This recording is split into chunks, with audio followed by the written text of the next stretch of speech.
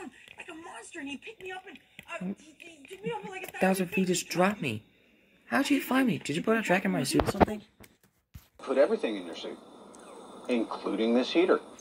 Oh, that's perfect. Thanks, Mr. Stark.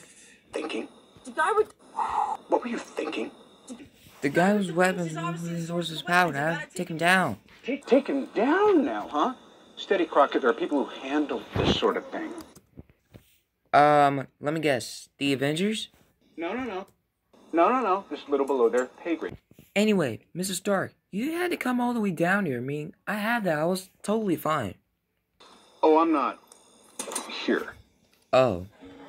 Thank God this place has Wi-Fi, or you would be toast right now. Thank Ganesh while you're at it. Look, forget the flying vulture guy, please. Why? Just why? Because I said so. Sorry, I'm talking teenager. Stay close to the ground. Build up your game helping the little people. Like that lady that bought you the churro.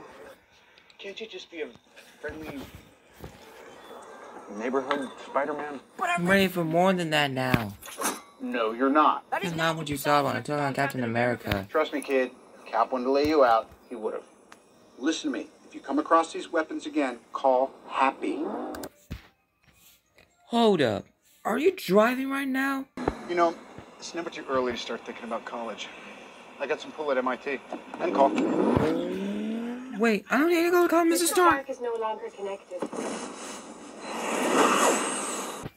Well, that's awesome. That's awesome. Great.